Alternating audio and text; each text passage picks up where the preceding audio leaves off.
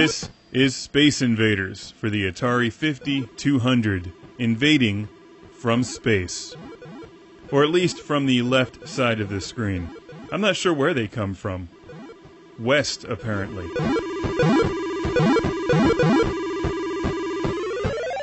This game cartridge is copyright 1982 for the 5200, originally released in the arcades in 1978 by Taito.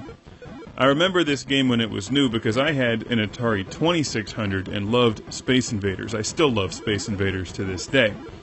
A friend of mine had an Atari 5200 and I was blown away by the fact that the invaders were colorful.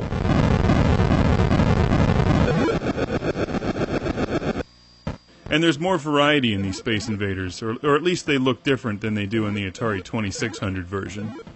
Now, nearly 3 decades later, picking up this version of Space Invaders for the Atari 5200 once again, I'm not nearly as impressed with it as I am with the Atari 2600 version. Strike one, they removed invisible aliens. Never remove invisible aliens. You immediately end up on my shit list.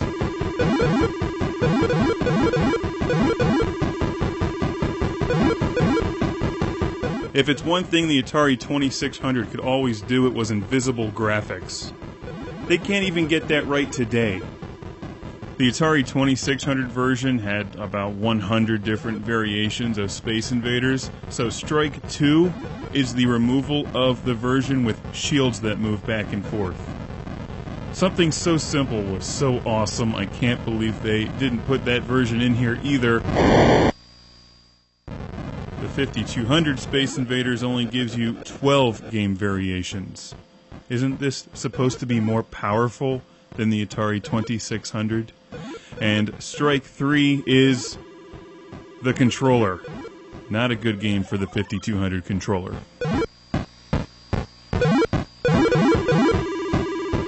But seriously, that just added a whole strategic element to Space Invaders when you only saw them when you hit them, and they were invisible the rest of the time. Check out my review of Space Invaders for Atari 2600 to see the differences between the two games.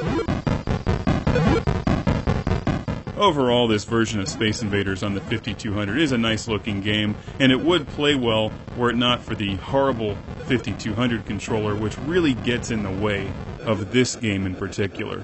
More so than any other Atari 5200 game that I've played. Even Pac-Man, because in Pac-Man you don't need to use a fire button.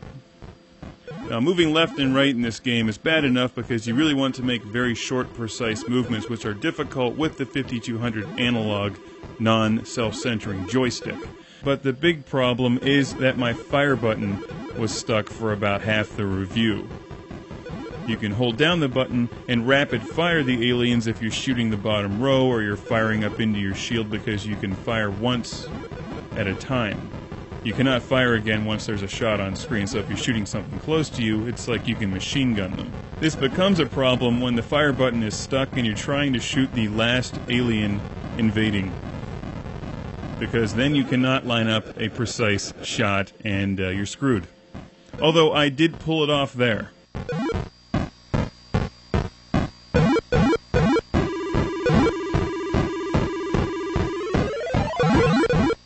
Normally I just make up my own story to Space Invaders, but the Atari 5200 instruction manual gives you one. It's actually not that exciting of a story. It's about the Earth Defense Corps and you're in a training simulator, which is stupid, except for paragraph 3. Quickly you climb into a laser tank. A second enlistee follows you. You each settle into deep leather seats. With a soft whirring sound, the automatic hatch cover closes overhead. I'm glad that the Earth Defense Corps has sprung for the deep leather seats rather than the cheap cloth ones. That's important when defending the Earth. You want to be comfortable and fall asleep halfway through the battle.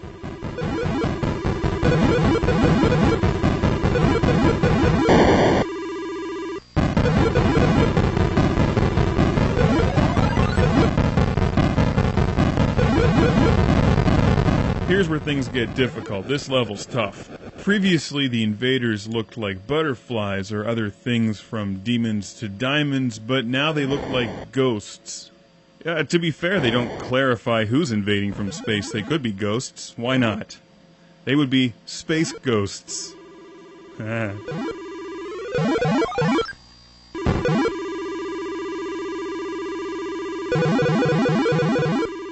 After every 7 levels, I think your cannon is abducted and clears off the damage to the shields, and then the alien invaders are reset to a higher orbit once again.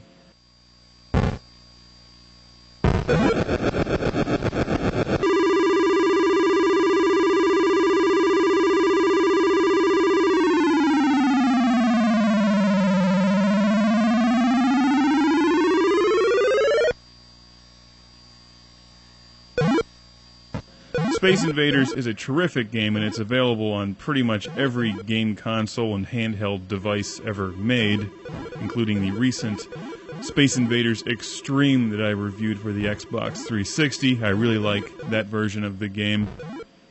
The arcade original is difficult to come by these days, and if you see one, you should make sure to play a few rounds of Space Invaders. The 5200 version is nice in some respects. It was definitely cooler back in 1982 or 1983 when it looked dramatically different, to me at least, as a kid. Nowadays, I prefer the Atari 2600 version. If you buy a lot of Atari 5200 games, you're likely to end up with Space Invaders anyway. It's a very popular game, and in many respects, it's a totally different version of the game than the 2600 game and arcade original. So it's worth checking out for you Atari 5200 collectors.